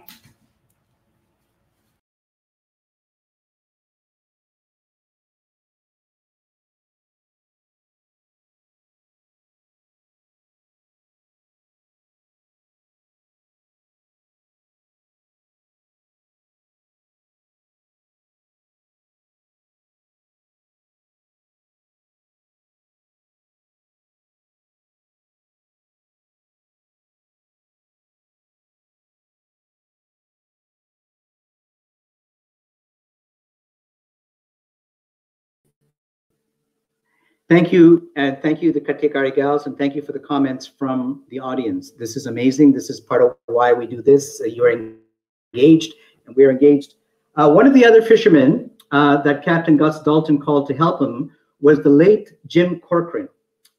Here now, I would like to invite and introduce you to two of his children, Margaret and Sally Corcoran, live from Conception Bay South in Newfoundland. Welcome, Margaret. Welcome, Sally. Hi. How are you, and what kind of a temperature is it there today? What kind of a day are we having today? Oh, it's beautiful. It's always beautiful in Newfoundland, Cyrus, except when it's foggy and raining and snowing.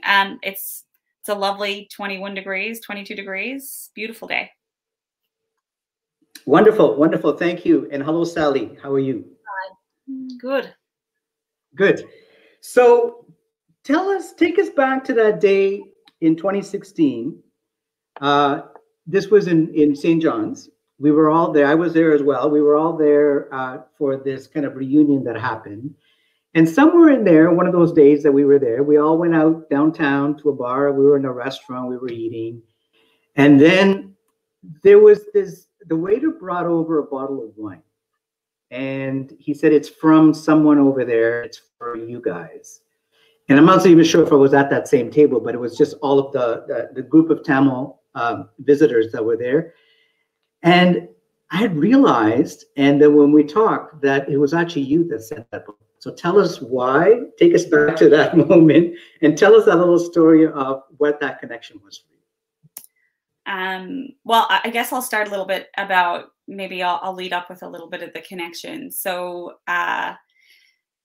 I was only 2 when the Tamil people were rescued, so I don't have any recollection of it. But my mom had kept a scrapbook of articles and pictures of my dad's career.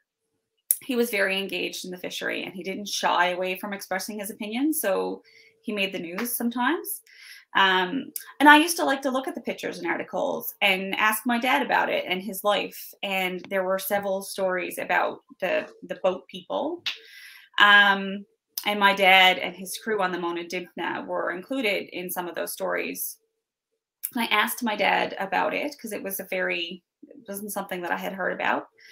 And, very broadly, he said that Mr. Dalton had taken care of this, taken care of the people, that he had radioed to other boats nearby for support, and that the fishery vessel had come to assist.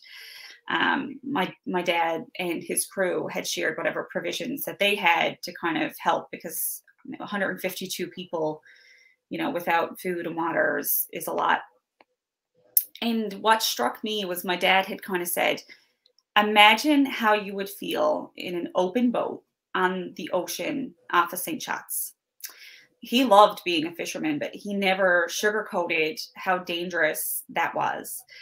And it struck him that for people to willingly go into a boat on the North Atlantic, they had to have been leaving terrible circumstances.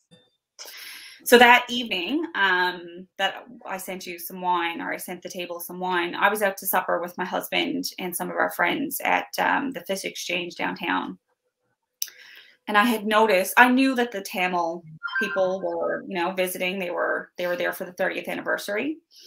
And I saw a group of table, and I said, I wonder if they might be part of the Tamil delegation. And I asked the waitress, and she checked it out. And so I sent over some wine because I wanted them to feel welcome and to know that their triumphs had rippled farther than maybe they had even realized. And I say triumphs because, in the face of incredible adversity, they had prospered and grown, and they were able to come back 30 years later and revisit all of this. So while we're marking the 35th anniversary of their survival, I think, the Tamil people are not defined by this. It's just one more experience that shaped who they are. Wonderful. Wonderful. Thank you so much for sharing that. Margaret, thank you, Margaret. So Sally, do you have any recollections back when it happened back in 1986? And did your dad talk about it? Well, I was left to go to school in St. John's. and I'll be gone all week. So I do recall about it. And the biggest thing with Daddy, he would always tell us, don't be afraid to always help someone, because you'll never know when you will want help someday. And he talked about it, and he couldn't get over the fact that they were dropped off in the water with nothing. Yeah. And how does this story engage with you, and how do you move it forward in your own communities on the other side from where I am? Because I can see it. I have a little something here. Well, when you encounter a boat full of people floating at sea, you have to provide assistance however you are able to. That seems silly to say, but fundamentally, you help when you see someone in need. That's the moral of this story to us growing up. Daddy always said that. Always help out, no matter what. Wow, you just gave me goosebumps. I got really interested in the story, and I think I had conversations with you maybe back in 2016, but I got really interested in the story, and I started reading different articles about it, and just, you know, I wanted to know how people had done, how that they had overcome. And one of the things that I read was that the Tamil, the refugees, they didn't like to be called the boat people. I can't blame them. You know, they boarded boats for a better life for themselves and their families. And one thing that really struck me was that that's not so different than what many fishermen here do every day. They board their boats to try and make a better life for themselves and their families. Nobody calls us boat people. I mean, we do it every day, so maybe, you know, we're the ones that should have that. But I don't think we can define a group of survivors by the few, a week or 10 days or however long they ended up at sea. For me, what I take away is that when the Tamil refugees were rescued by Mr. Dalton, they became our people. You know, they were trying to do the same thing that we do. They are part of the story of Newfoundland and the goodness of our people.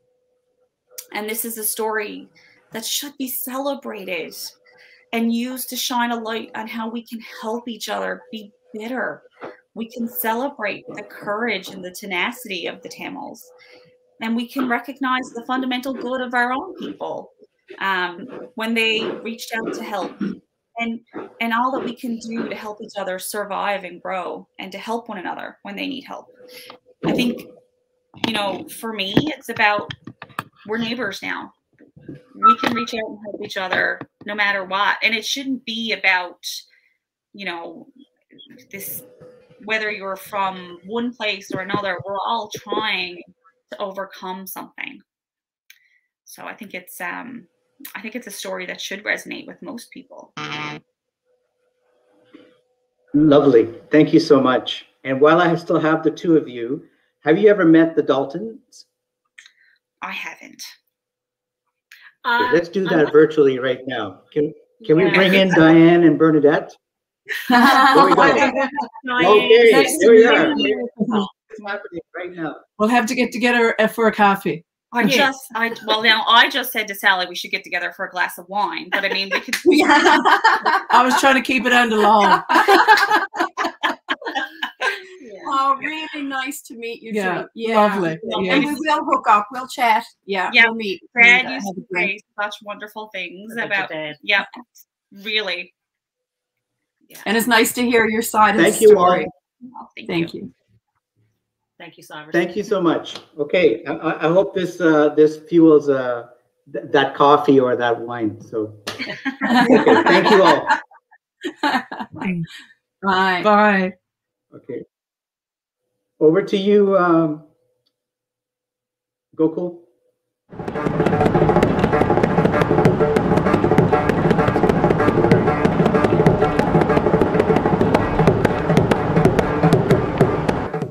A little later in the program, we'll be talking with the fishermen who rescued the refugees last night in St. Mary's Bay.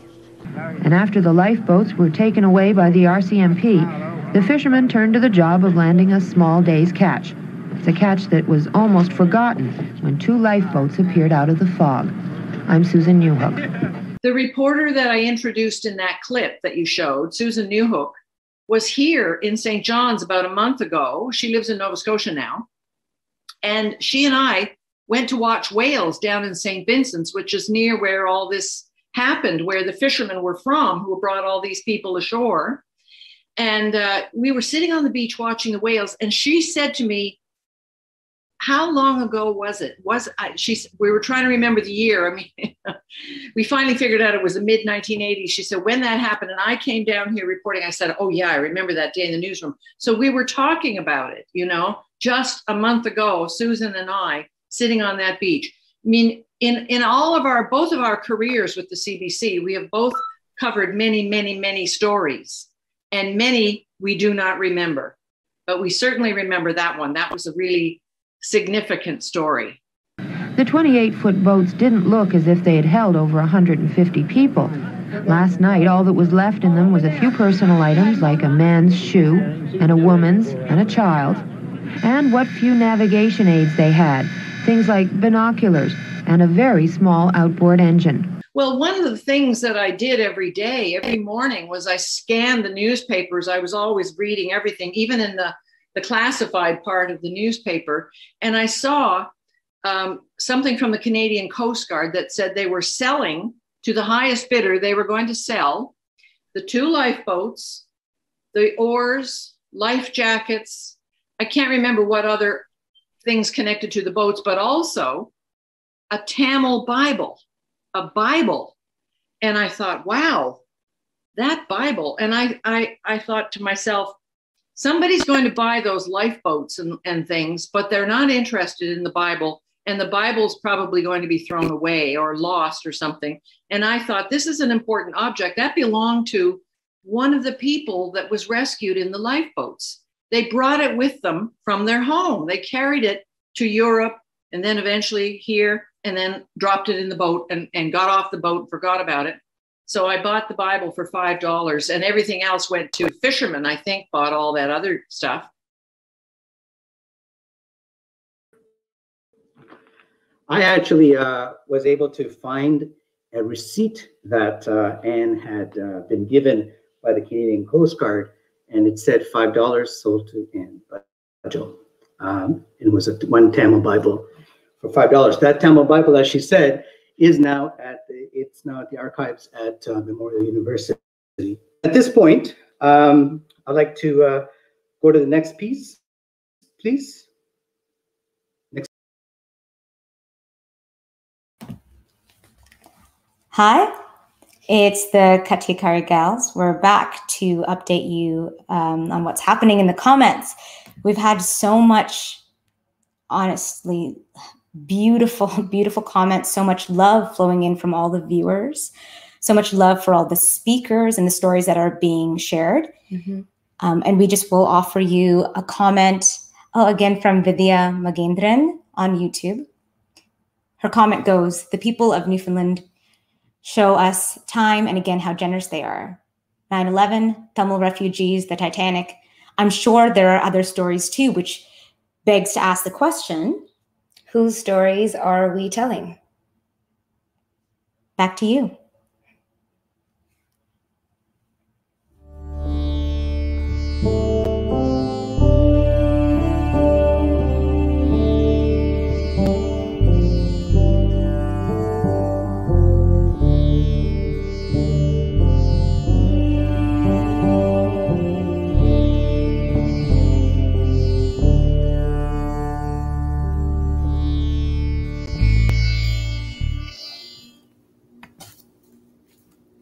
Bhaskaran is my dad. He survived the war in Sri Lanka.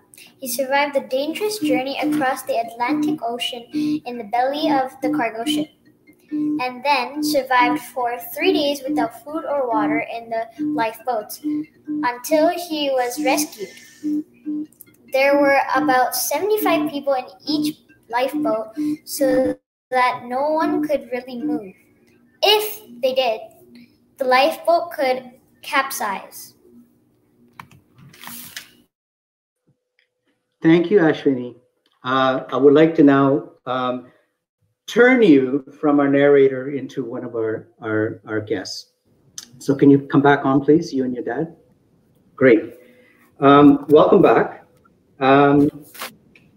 So this is a story that you have helped us to tell, and that includes your father, right? So tell us about how this story came to you. When do you remember receiving this story, from him or from anybody else? So it was like a couple of years ago. I was probably like 8 years old. About that time, my dad told me about a story where, so basically he came on this boat, but something like wrong happened to the boat. And so this man called Captain Dalton helped him by taking him to this place that could help him survive. And then he helped them by giving them food and water and stuff like that.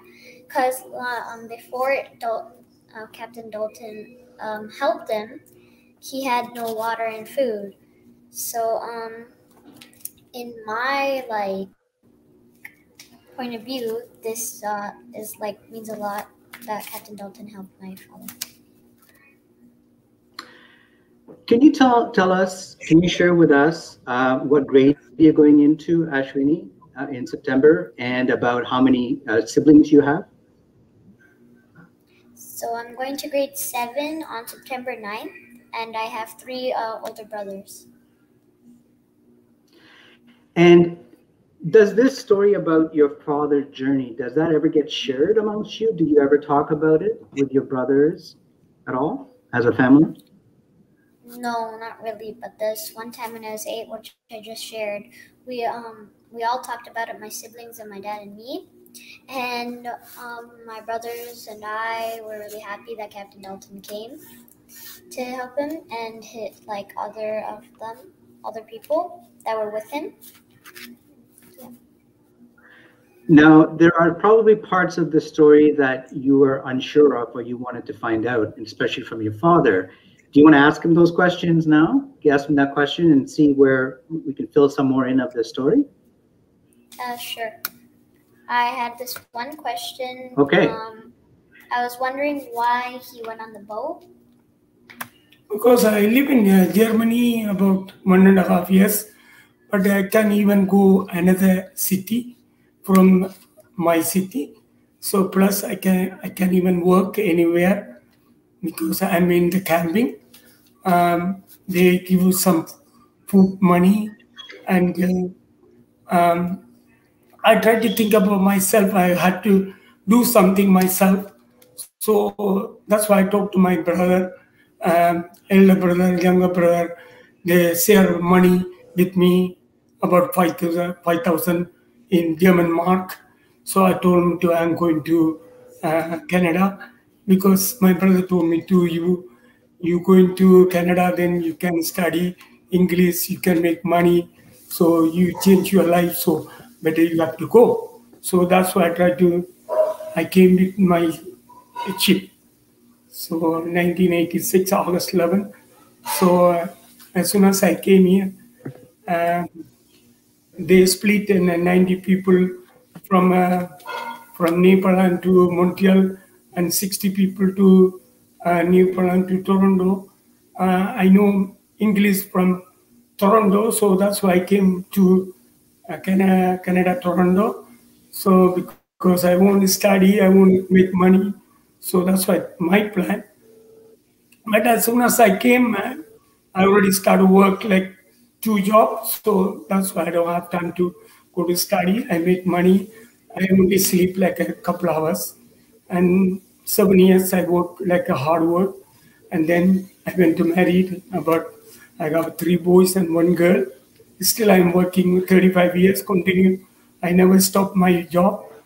So this I love Canada. So I tell everyone, like even Europe, Sri Lanka, about Canada, best in the world. So I love Canada. So I live with my family.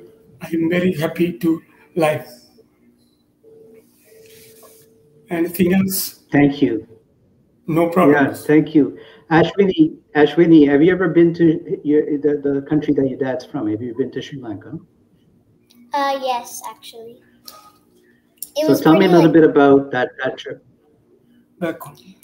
So when I went there, it was like lots of fun stuff, and so a lot of his family members came. I could I never seen them before, and that was good to meet a new person. And there's like a lot of nice animals. I love like dogs.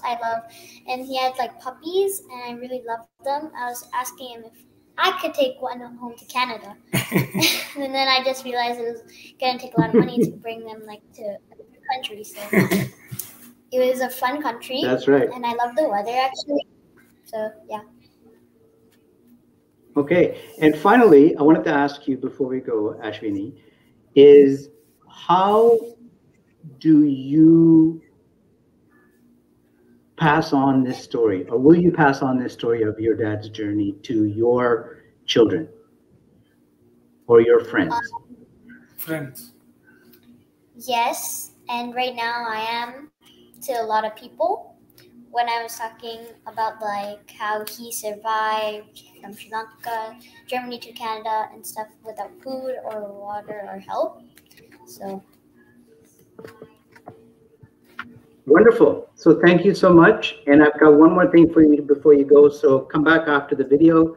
Ashwini, you got the first line in the last bit, okay?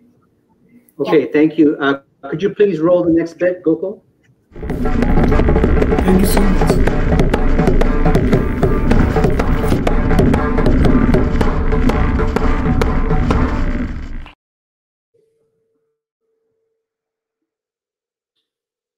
And do we have, we would like to have Ashwini and the Katikari gals up, please.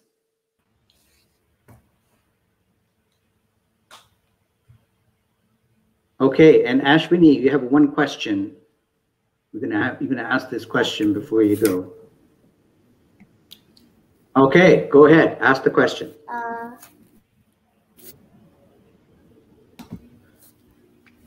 Okay, so my question for my dad was what happened to the ship that he was on at first when coming to Canada on the petty ship, big ship that you were on? Ship, right? Yeah. Yeah, I came with ship 152 people from German, my city, Bremerhaven. I came about 12 and days, I think, inside the big ship. And then I came by the boat at least 3 days. I didn't get any water or any food inside the boat. Even I can't even move from each other. And because a lot of water come in, somebody take a bucket and throw it inside the sea. So something like a very scary. We don't see any person to catch us. So 3 days we are rounding inside the Atlantic. So we don't see anybody. Then one person sees something look like something over there, all the way far away. And then we follow the things because almost the gas all run out and everything within 3 days. Every night we run without gas. So and then after they see something came close by like a small boat, and then we already went to close by Dalton. So he came and asked for us, and they asked me to where I come from. We are coming from Sri Lanka. So how long can we tell them to? One person talked about the person. Almost 1 month. We are running here 5 days without anything. And then we jump over in the boat, Dalton, and we take Coke and bread, something like that. Even without him, we not gonna alive now. So we are very lucky to and he catch us. So that's why we see the light now. And now I'm already working hard, married, 3 boys, 1 girl. I'm very happy to life. There you go. So, and she's there with, and she's here with you today to talk about this story. Yeah. And thank you so much. And I'm going to let you go, Ashley. My life later on. No okay. problem. Thank you so much, and thank you for being with All right, us. so I think you may or may not need to go swimming, so enjoy your swim, Ashwini, and thank you very much. And off to the Katigari gals. Thank you so much. Thank you, Katigari gals. We have a few final words for everyone listening. Did you know that the lifeboat has Canadian roots?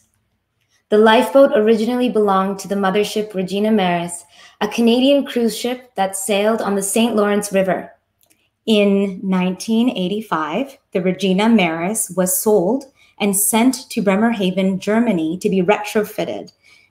3 of its lifeboats were sold and found their way onto the cargo ship, the Orge, which left the West German port of Brake on July 28, 1986. With 155 Tamil Sri Lankan refugees on board. The moment the lifeboat unloaded its strange cargo in Newfoundland, it was discarded and its value as a life-saving vessel was dismissed. It was auctioned off by the Canadian Coast Guard and was soon forgotten and lost to history. For the next 30 years, the lifeboat continued its new life working as a fishing boat. It was bought, sold, and owned by 4 different local fishermen until that summer in 2016, when Cyrus helped reunite the lifeboat with its former Tamil passengers in Holyrood, Newfoundland. So, I ask you, is it not destiny that a Canadian lifeboat sold to a German cargo ship would return home, carrying its intended strange cargo? How cool is that?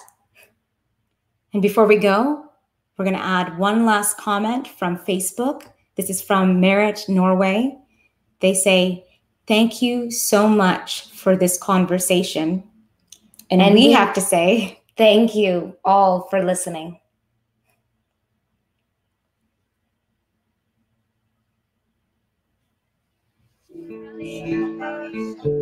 In the belly of the cargo ship we held our breath, our noses, and each other. A village born of need and circumstance. Not earth and roots where we used to stand. Floating to the lure of the promised land, Montreal. In 3 or 4 days. In 3 or 4 days. In 3 or 4 days.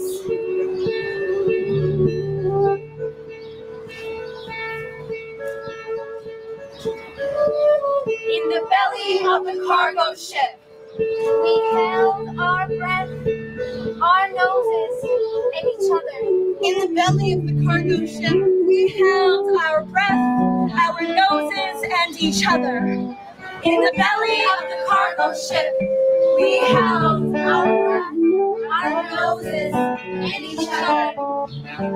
Floating to the lure of the promised land, Montreal, the promise, we reached Canada in 3 or 4 days.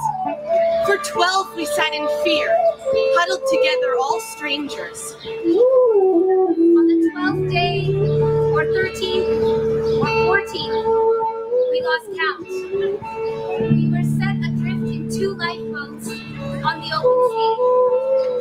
Strangers united in hope. 155 or 156. The promise we reached Montreal in 4 hours.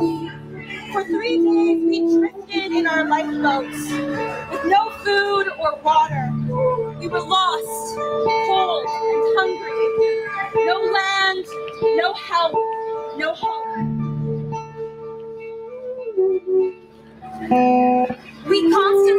the name of our gods and hoped that our faith would carry us to shore. No land, no help, no hope. In the belly of the cargo ship.